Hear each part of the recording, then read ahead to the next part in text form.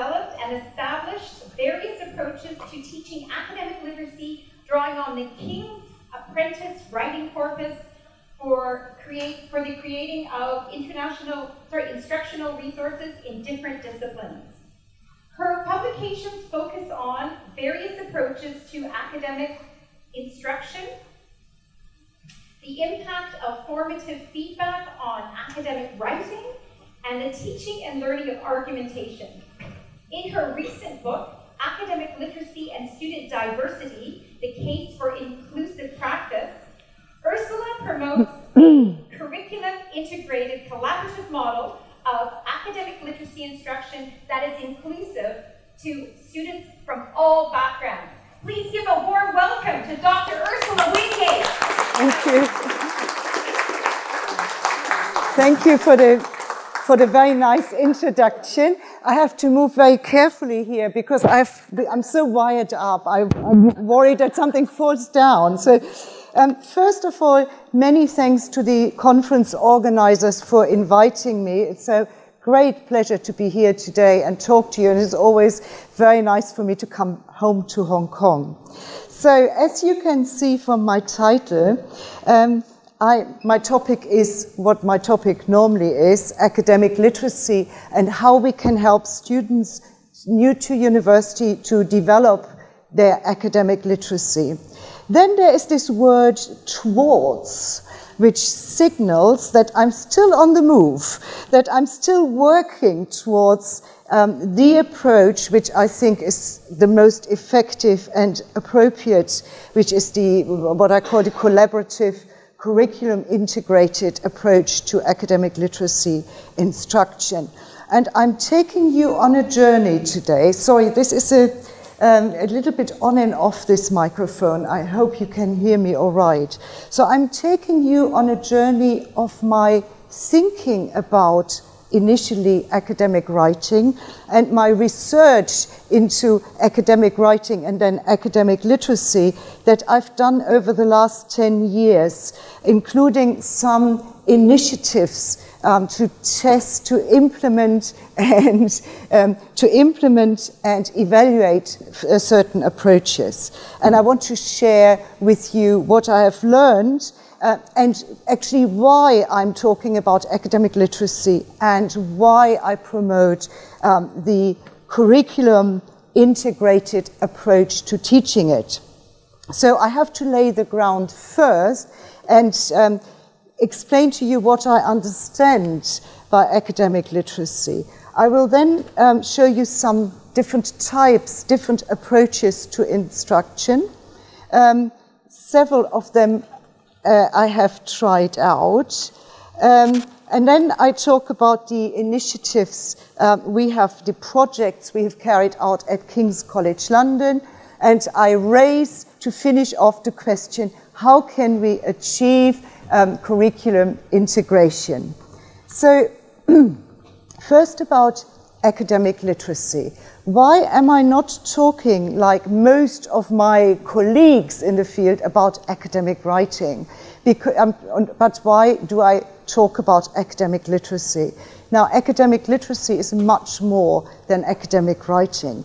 And it is basically the ability that a novice student, a novice to a discipline, has to develop to be able to communicate competently in an academic discourse community. I'm using John Swale's words here, academic discourse community, which actually means a specific discipline or field. And this is not just a language issue, but it is an issue of understanding. Just being given just another microphone. Is there anybody who can't hear me? Is it okay? Thank you. So it involves understanding the discipline's epistemology. How is knowledge constructed, debated, and presented? It involves understanding and then being able to use a discipline's genres. So disciplines are in academia, the majority of genres are written genres, but there are also the spoken genres. So basically, Acquiring academic literacy means that a student learns to read, reason, present, debate, and write. And writing is only part of it at university. And that means that academic literacy is a learning requirement for all students, regardless of their English language proficiency. So if we have in the UK a native, what we call native speaker student, someone who is born and grew up with in an English environment, this person needs to acquire academic literacy as much as your L2 learners with whom you deal here in the Hong Kong context. And this, I don't think there is a problem. This is microphone number 5, I think. So the other implication is, of course, that this kind of learning of academic literacy cannot take place outside the academic discourse community. However, and now I speak particularly about the situation in the UK. I know that things are better here in Hong Kong, and I come back to that at the end. But in England, we have at many universities still a clear divide between native speakers and non-native speakers. So support is, or I hate to use this word actually, but support is only available for what we brand international students who are assumed to be non-native speakers of English. So for them, there is an English language center where they can go and get specific language support. There is at most universities nothing for what we call home students, the so-called native speakers. Regardless of the fact that many of our home students come from ethnic minorities and English is by no means their first language, and regardless of the fact that many international students who come to British universities are very privileged because they went to some fancy international school in their home place and speak English and manage English better than many of our home students. Still, our provision is extracurricular, targeted at specific student groups, focused on linguistic issues mainly, and focused on writing. And this problem, that the focus on writing is clearly much too narrow. Because if we think about what is involved in writing an academic assignment, then we know that teaching academic writing only is not enough, because there are several steps in the literacy process that ends up in the written product. There is, first of all, the student's subject knowledge and the understanding of the topic or the essay question. Then, and that's very complex and difficult for many students, there is the literature search, identifying what's relevant. For most students, particularly novice students, there is an information overload. At a mouse click, they get so many sources, but then finding out which source is relevant for my assignment topic is very complex. Once they have identified sources, how to evaluate what in these sources is actually can be used for the argument is very difficult. And then putting together from different sources information into my own position, developing my own position, developing my own argument is also a very demanding, very challenging. And the last step then is the actual writing, presenting the argument in a logical, coherent manner. And the kind of instruction we offer at universities, at least in the UK, is only focused on the last step of a complex process. So basically, this is not good enough, just focusing on writing. What are the implications of this complex process that students have to go through? The implications are that students need to be at least once at the beginning of their university study need to be guided through the whole literacy process. Someone has to explain to them how to search for information, how to eliminate what is not relevant, how to bring arguments together, and so on. And then comes perhaps the language work, how to present what I have brought together into my argument in coherent writing. The guidance for the first steps of the literacy process needs to be specific to the subject and to the assignment topic, which means that we can't just do language lessons in a central unit. Some instruction needs to be integrated into the curriculum. So we're talking here about an integrated development of subject knowledge and academic literacy, because the two are inseparable. And that means that a certain responsibility for academic literacy instruction needs to be placed on the subject lecturer. And this is the tricky thing, because academic literacy instruction is not something subject lecturers want to know about. Although they are the actual literacy experts in their disciplines, they publish and write all the time.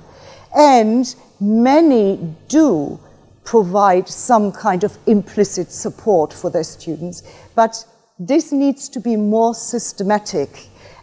Academic literacy instruction needs to be integrated into the regular teaching and assessment duties of subject lecturers.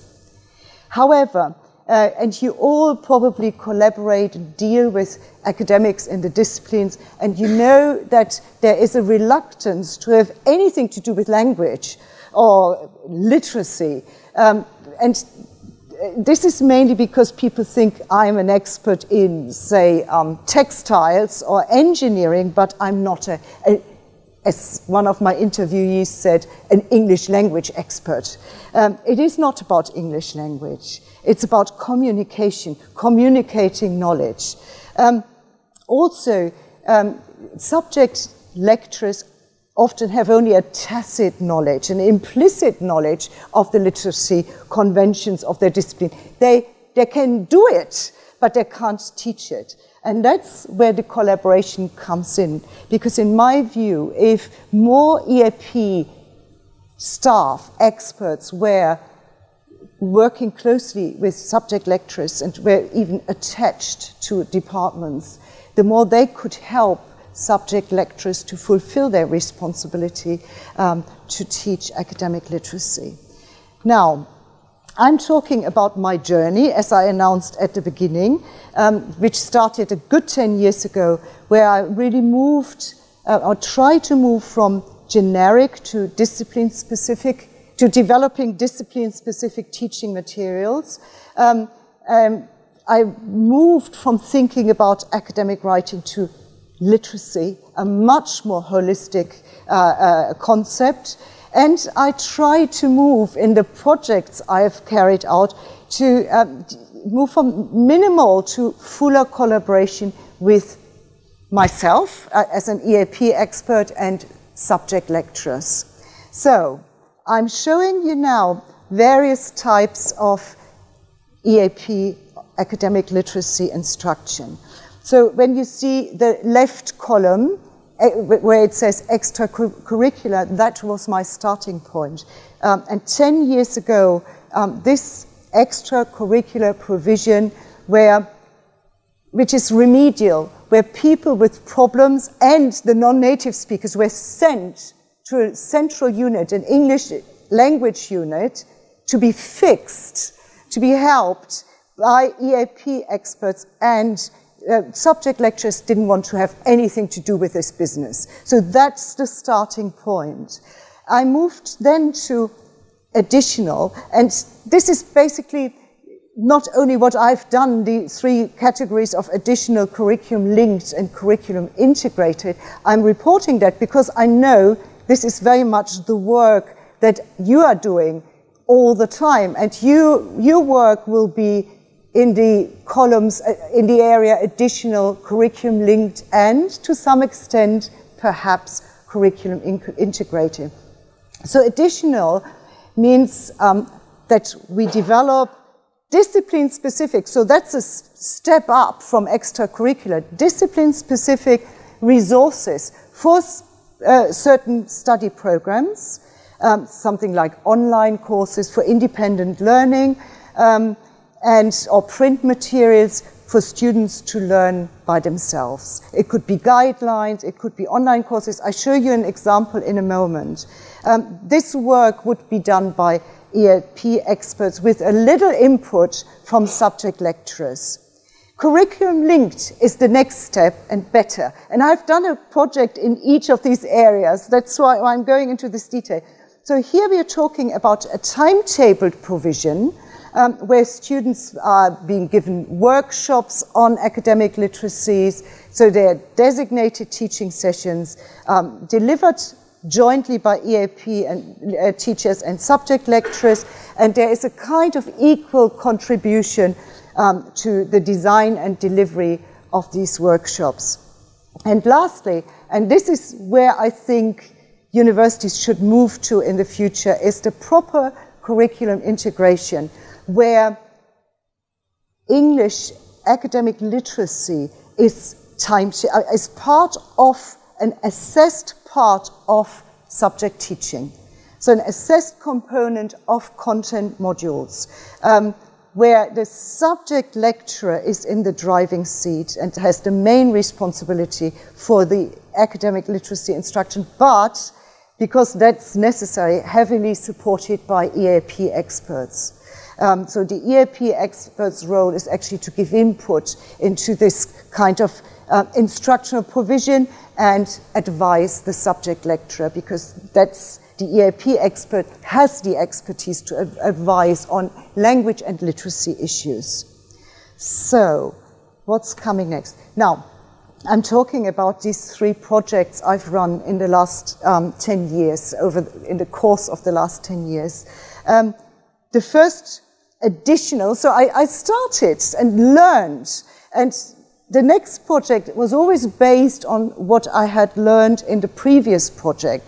So I started quite naively by developing kind of additional provision, and I developed discipline-specific online academic writing courses. At this stage, I was focused entirely on academic writing for 2 programs. One was business management, the other one was classics, and I'll say more about that in a moment, basically because I had a collaboration with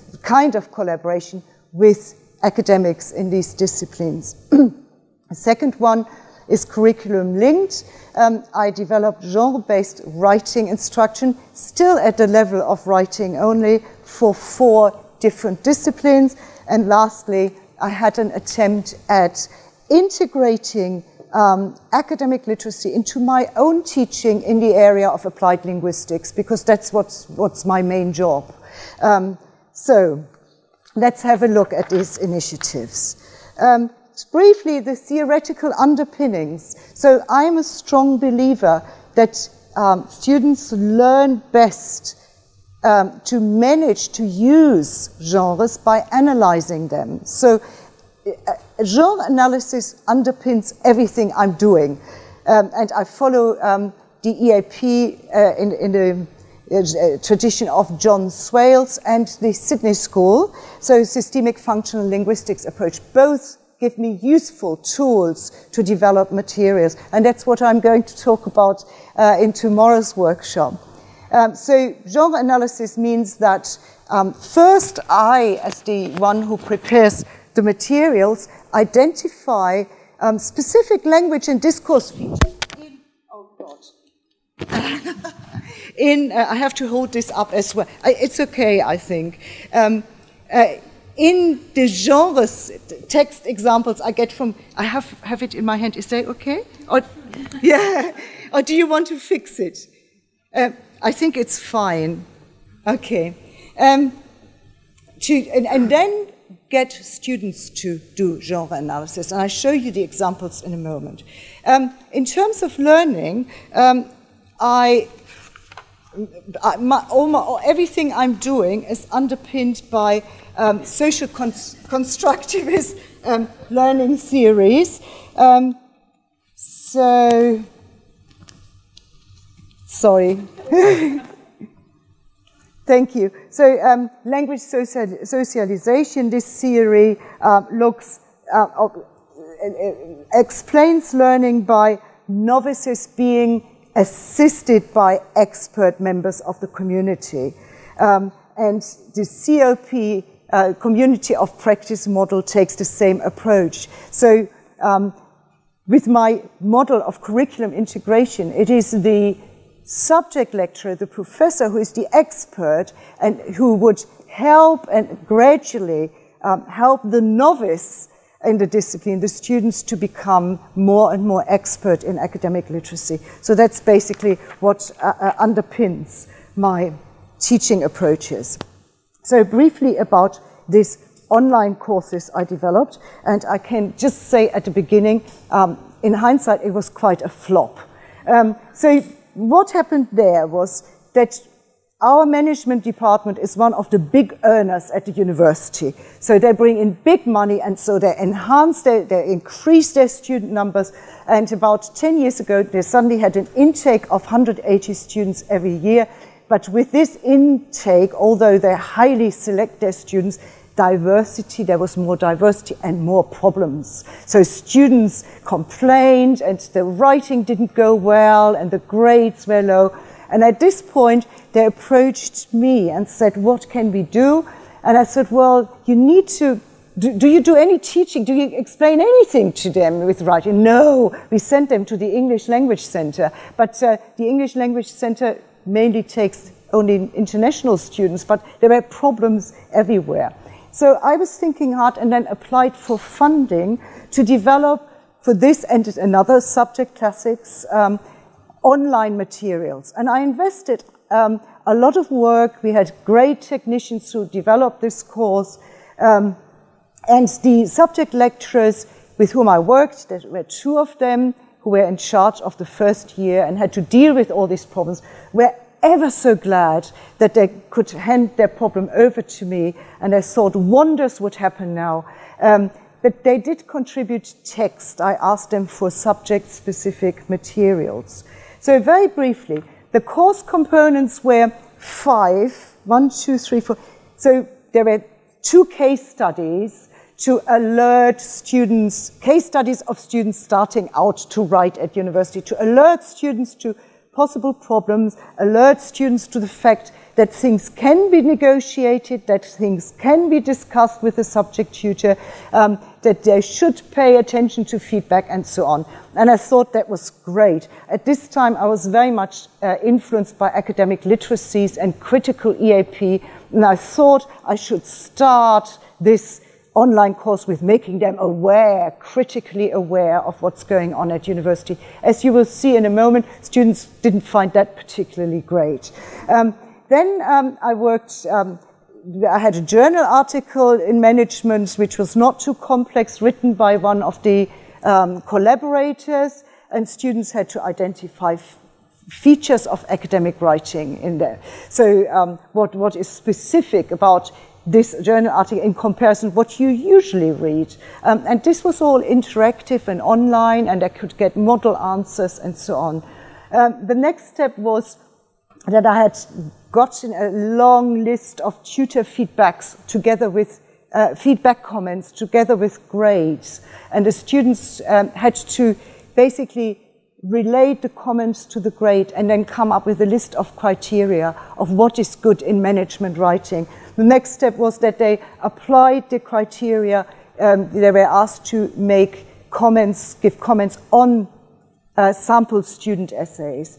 And the last thing was actually technically quite interesting, because there was an interactive practice element where students had to put paragraphs into text and use tables and figures correctly. And so I thought, for my part, this was actually a very nice program. Let's see what happened to it. So this is what it looked like. We then had a rather clunky and awkward blackboard system, and the technicians managed to create a very nice and interactive tool. But what happened? First of all, the students, so the first cohort started working with that in 2008. The students got a questionnaire, what they thought about it. 92, which is more than 50% responded. They found, and this is like a thread through all my work, they like most these student essays, examples of other students' writing. That's the best thing you can do to your students. They liked the journal articles, and they didn't like my wonderful case studies very much. So much about bringing, you know, some critical thinking to the students. That didn't help very much. However, what happened to the program? In 2008, when it's launched, I volunteered to give an introductory session to the students. They were all there. It was during induction week.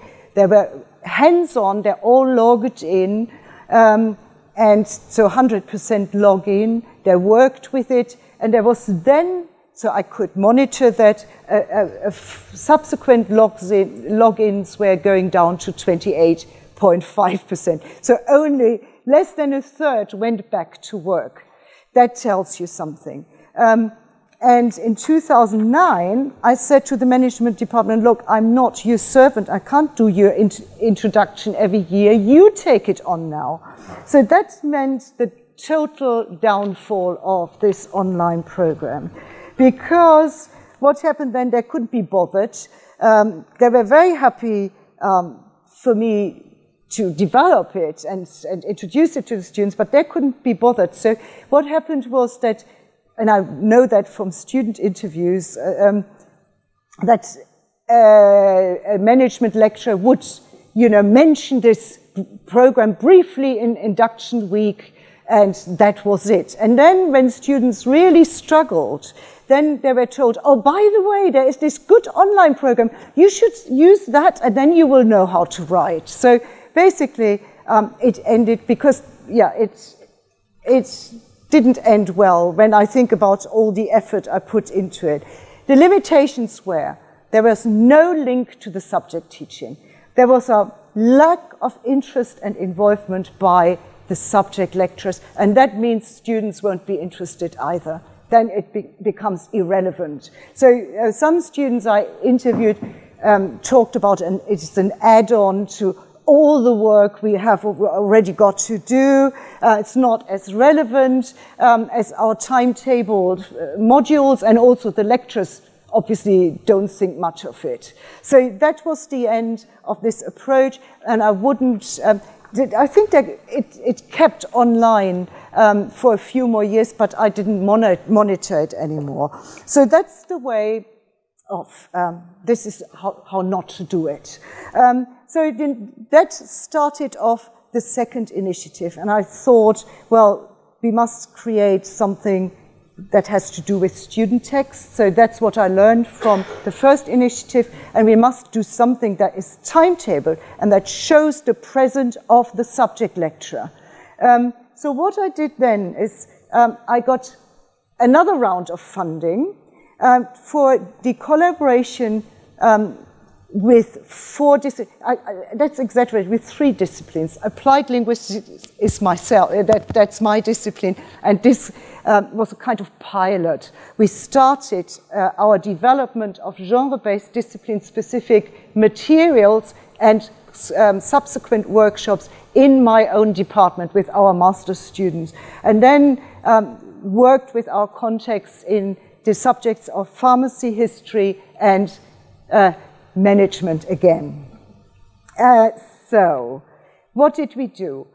We collected, and this was mentioned by you when you introduced me, in the King's Apprentice Writing Workshop, we collected student text in our own discipline, and we got the collaborators to contribute. So in history, we actually had 3,000 scripts, which is it's fantastic for a corpus.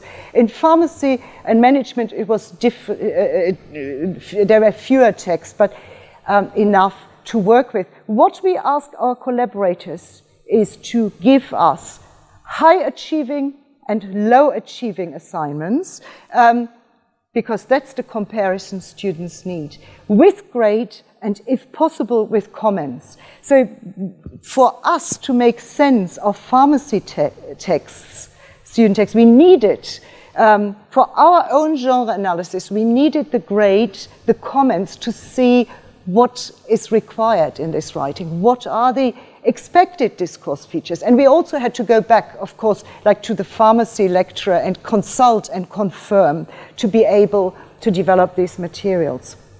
So that's what we did as EAP experts. We analyzed in the 4 disciplines. We analyzed good and bad student text, and then prepared a pack of materials that were consequently used in workshops. And the workshops were jointly delivered by us as EAP specialists, and the subject lecturer had to be present as well. Now, I mentioned the Sydney School before, just to say that our model for the workshops was the teaching. We followed the teaching learning cycle developed by the Sydney School, which means, and I keep this brief, we started with the phase of deconstruction. That means that we never ever in our workshops told the students anything, like this is what you have to do and what you have to, we don't believe in prescriptive teaching. The students had to do the work themselves. They had a pack of materials, they worked in groups, and they had to identify genre features by themselves. So that's what we call deconstruction. They deconstructed text exemplars. The next phase was joint construction. So for every workshop, we asked the students to bring their own text they were working on currently. So we timed the workshops that they fell into the period when an assignment or the relevant genre was just being produced by the students. So they brought their own materials and helped each other to change things from what they had learned through their own genre analysis. And then the last phase, independent construction, we hoped they would go home and apply what they had learned in the workshop. Now, what did we do in the deconstruction phase? The students had a work pack with 3 high-scoring text examples in which we provided a commentary, which is a move analysis. What's going on in this section of the essay? So we produced a commentary with our genre or move analysis for the students to discuss. And when they see 3 high-scoring text examples with comments, they figure out what's expected in this type of genre or subgenre. Then they had to write a commentary for another high-achieving good example. And then we had a discussion usually. So we would ask the students, so if you had to teach about this genre, what would you recommend? Just to check whether they got it. And this was always the moment of great joy for the students. They were given 2 low scoring, so really bad examples of work. And they always said that this comparison really helped them to understand what is expected. I show you a few examples more about this tomorrow in my workshop. So this is for management. I won't go into details about this genre. It was a critique that the students had to write. And I explain more tomorrow, just to show that the text, paragraph by paragraph, is on the left. Our analysis is in the middle column, but we also had the tutor comments scribbled in the margin, so we gave them as well. So for the students to see how did we analyze the text and what did the tutors say. And they found that highly effective. So in this case, it was only, I think, a 1,500 or 2,000 word assignment. We worked with the whole assignment. As you see next in applied linguistics, here was a workshop where we looked at introductions and conclusions. And here in the introduction, you see our comment is a move analysis. So we say something like this section establishes the intellectual context. The next move is now the essay is focusing on the issue or problem that will be discussed, and the last move in an introduction is to provide an outline, a map through the writing. So if they've seen that in several assignments and have written their own commentary, they will never forget what to do in an introduction. Now, I show you how we evaluated this work in the 4 disciplines. First of all, after every workshop, we gave students a questionnaire, and we got highly positive comments. The students really loved that. And just to say one thing, what was most important for them was not only that us EAP guys were there, but that the subject lecturer was there for the whole workshop, because that was basically the only chance they ever got to ask the subject lecturer about the assignment. So bad is the situation. So basically, us, in pharmacy, there were 2 of us EAP guys, because it was just a very alien discipline to us. And the lecturer were there for the entire workshops. And we were very, very busy, because students had their discussions, but they would ask questions, they would discuss things with us. So to make sure that they really learned something through the working, to the materials and our comments, we audio recorded the group work of several groups in the deconstruction phase, and we, in the next phase, the joint construction, when they made changes to their own text, we asked them to track changes. So we had a fantastic opportunity here to see what was going on, what did they learn, what impact did it make on their text. We looked at students' final text, and we had a number of student interviews, basically to get ideas where we could change things and where students saw room for improvement. So here's an example from the audio recording, one evaluation method. So the student 1, that was related to the move analysis in applied linguistics, the work on introductions. So one student says, oh, the framework of A, B, and C, these are the 3 high-achieving exemplars. You have to set the academic context and cite enough reference to prove the academic background, and then the problem you want to focus on. And the second student says, and then there is the map to show the reader how I'm going to address the problem. So it's exactly really what we wanted them to learn. And as you can see, they made changes. So this is from the track changes. They made changes accordingly to their own text. So previously, as you see in the second column, the writer was saying right at the beginning what he or she was going to do in this paper without laying the ground. Yeah? So this would be unusual. It would probably be not well received by the assessor. So the necessary changes here were made. And through our analysis of more student text, we could see that the students had learned what they were supposed to learn in the workshops. So the evaluation results are students highly appreciate, here we are again, working with student text. They liked the commentary, they liked the fact that they worked independently in groups, and they liked very much that both EAP and subject lecturer were in the room.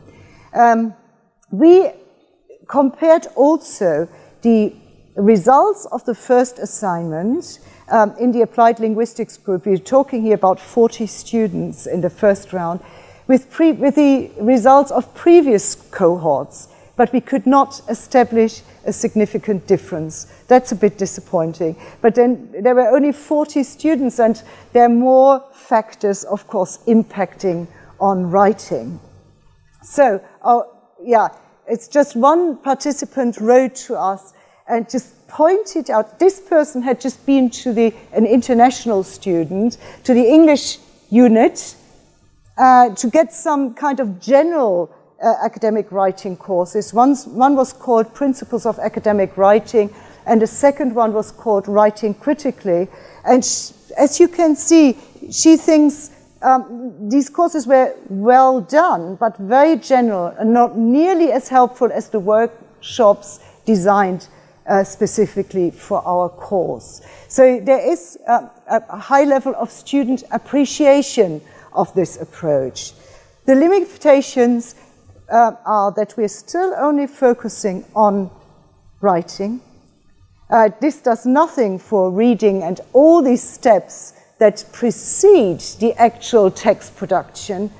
There is a high participation, but it's voluntary. So we hold these workshops, and we have found that always more than 70, almost around 80% of the student cohorts come. So you see there is a need, but it's not inclusive in the sense that it really brings all students in, and we don't know whether those who are most needy of this kind of support are too hard pressed to come to these workshops. And then what do I have to say about collaboration? That is a dismal chapter, really. We collaborated with the subject lecturers, but basically I got funding to pay them. And I had to chase and chase and chase and chase. And if I hadn't given them, or if they hadn't the prospect of me giving them £600 for a laptop at the end of the project, I would have become very embarrassed. But so it is very difficult to collaborate with academics and disciplines and keep them going. So this brought me to my third initiative, and this is where I always wanted to be. In 2011 or 12, I can't remember now, we integrated academic literacy instruction into a module that I teach every year. This is in our BA Language and English Language and Communication. I integrated academic literacy instruction into this first year, first term module. This is when students arrive. This is the time when they have to learn about academic literacy. So in that year we had 60 students, and I had 2 other lecturers supporting me. They helped with the feedback, and well, I did all the teaching, but they helped with the feedback. So this was the initiative where we did academic literacy instruction, not just only writing. So let's see what we did there. So the students had, from the first week onwards, they had to read text related, so this is what we call pre-reading, related to the topic of the next lecture. And they had to write a summary online and submit, and I would look at it. You can think of my workload. It was horrible. But I wanted to pick, first of all, make them read, taking away the fear of reading academic text from the first week, and I wanted to make them write. And I gave small comments, which was a hell of a lot of work with 60 students, when I picked up serious problems with writing from the beginning. Then we had discussion and writing tasks in class, group discussions at the end of a lecture on a topic, and then they had to write up a summary of their discussion, just to get them writing and point out from the beginning what is expected, what type of writing is expected. We did explicit teaching of, or I did explicit teaching of argumentation in class. I used the Tullman model that was mentioned by Anthony this morning, just to make clear, to show them that every claim has to be backed up by evidence. I had so often read in first year assignments on this course statements like, I believe all English people are rubbish at languages. So just to, from the beginning, to make absolutely clear that something like that cannot be said. I believe is dodgy in academic writing, and if there's no evidence, don't make the statement. So this is what we did in class as part of the regular subject teaching. I used text examples related to the topic to show discourse features of applied linguistics and formative assessment, and that was really the killer. We gave a lot of formative assessment, and I must say I got some funding here, but this is something I could have never done without research assistant help and teaching assistant help. So this is complex, and I don't know whether I have enough time. But what we did is, we had a module running in parallel, language and communication. So in the first few weeks, students got feedback, online feedback on the short writing task. They were supposed to use this feedback for their first assignment in the other module. In the meantime, in week 4, students had to write a 1,000 word exploratory essay for which they got face-to-face and written feedback, which then could be used for their final assignment. So we hoped that the students would take this feedback in to use. So you see, it's to use it for consecutive assignments. So it was all very, very carefully planned. But of course, we don't know how much notice students took of the feedback. What I do know was that it was an absolute killer in terms of time investment. Evaluation. Our question was, how did students evaluate the different components of the academic literacy embedded instruction? Main question, is the approach feasible? In terms of lecturer workload, I can tell you now the answer is no. And about covering subject content, what is the impact on student writing? So the methods for evaluation were tutor, our own notes, my two colleagues and my notes, and interviews with my 2 colleagues who were involved in the assessment, comparing student performance with previous cohorts, and student questionnaire and interviews. So the results are, students love the face-to-face formative feedback. Of course, that's what we cannot deliver in our normal, workloads allowance. They loved, and here we are again, the analysis of other students' text, which was part of our classroom activity. The rest is not so important. Feasibility and impact. Feasibility, you can't do this kind of thing to tutors. We worked very, very hard, but for workload issues, you can't do this on a regular basis unless this kind of initiative is heavily supported by, in other subjects, EAP experts who help with feedback and other issues. And 5 minutes, I will finish in 5 minutes. And unless there are incentives by senior management. Otherwise, it's impossible. Impact, that's interesting. There was a significant improvement in the results of the final assignment compared with previous students. And here we had a number of 60, so statistically, that was a sound finding. And ever since, I have maintained that this is the best approach and a holistic approach to helping students to, within the first term, develop some good level of academic literacy. So my conclusions are, as I just said, the high evaluation, student evaluation of working with other students' text means we need to do this kind of work. This is helpful. And once you develop these kind of resources that I've shown you, they run for a long time because often assignments don't change much over years. So it's a worthwhile investment, highly appreciated by students. And the other conclusion is only the curriculum integrated approach led to significant improvement in student performance. So we should do this, but ordinary subject lecturers who are not applied linguists like I, but maybe work in engineering, can't do this without serious support from EAP experts. So how do we get there? And I'm coming to my last a few slides, and I will finish in time.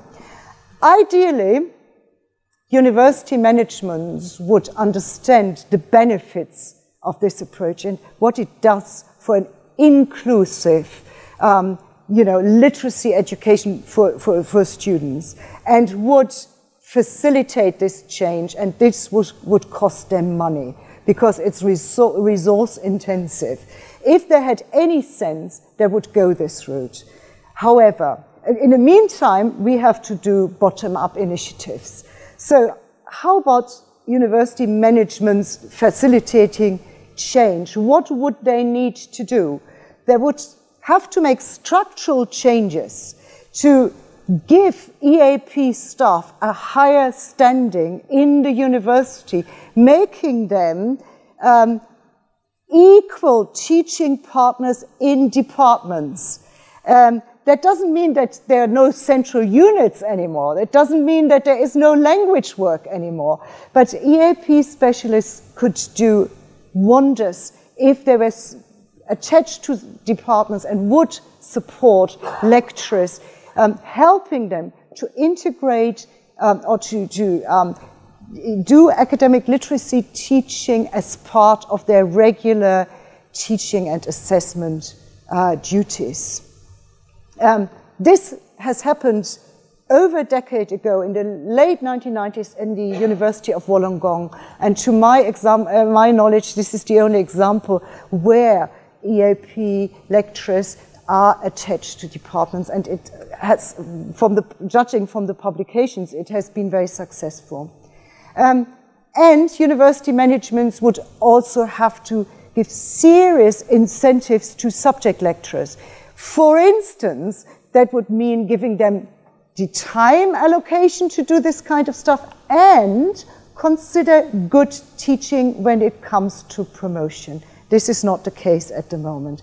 Now, is this likely to happen? I don't think so, because it's cost-intensive, resource-intensive, and university managements, at least in the UK, change all the time, because these guys in management, they always find an even more highly paid job elsewhere. So I'm not interested in long-term improvements that are costly. So what do we do in the meantime? We do bottom-up initiatives. I have done one at King's College, and I will finish. In fact, that's my last slide. I have managed to integrate an academic literacy development module into our teacher training course. So this is the postgraduate certificate of academic practice that all young lecturers have to do. I offer an option module, and yeah, people come and I show them ways of how they can help students develop academic literacy without additional work, but just by doing their own work better, more effectively. We could train more PhD students to become academic literacy advisors. I'm involved into this kind of work as well. PhD students offering one-to-one advice sessions. These are our future academics. Let them know now, when they're PhD students, what they can do to help students to become academically literate. And then, I think in the UK, we just have to look at the good example of Hong Kong, like this fantastic project, English Across the Curriculum, that has been running now for many years. Where's Julia is there.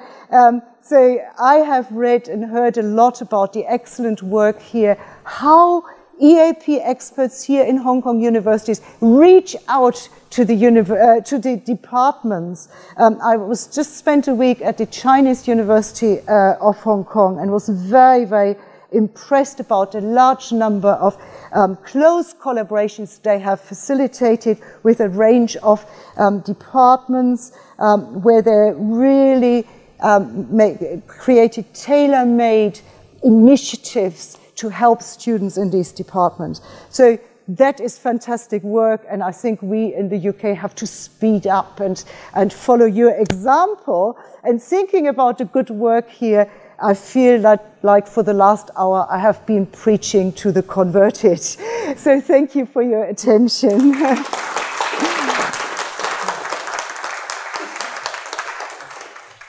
Thank you very much for sharing your project findings with us this afternoon. So we have some time for questions. Does anyone have any questions? Yes, I'm on my way. Run! Let's see. I've got...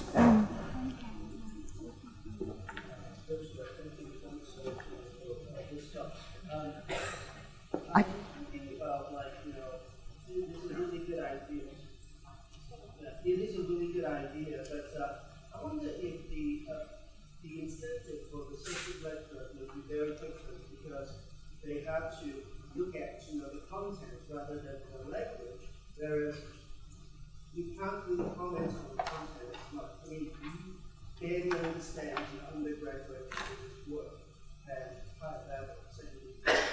So how do you actually balance the interest of both the subject lecturers as well as the PhD? Yeah. Yeah, of course they have to cover content, and what they need to be made aware of is that content is actually communicated often by the written text, by the spoken text, but often also by the written text. So what I've tried to explain to lecturers in different disciplines is how they can use short literacy windows in their lecture where they just show how a certain point is presented in publications. And just let students discuss this. I have actually done it, and I'm doing it in my own teaching all the time, but I've done it with other lecturers. And this is also raising students' awareness of how is knowledge debated and presented in writing? What are the specific features? So we have to first alert the subject lecturers to the fact that language is part, and content can't be separated. Language is the vehicle to communicate the content. And just paying more attention to this vehicle. I don't know whether I answered this very well. It sounds so simple, but it's very difficult to convince subject lecturers.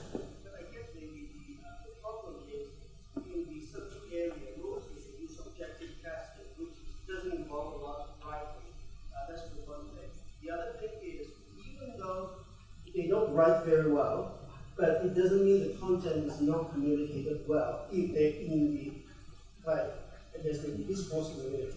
So they can use keywords, just like babies. You know? Yes.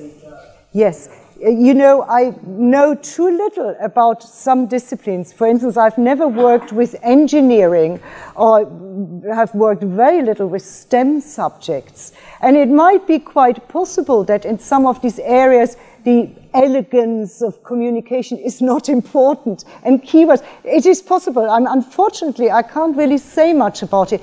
If I have enough lifetime left, I want to look at technology subjects to see what's going on there. I'm sure you have a point there.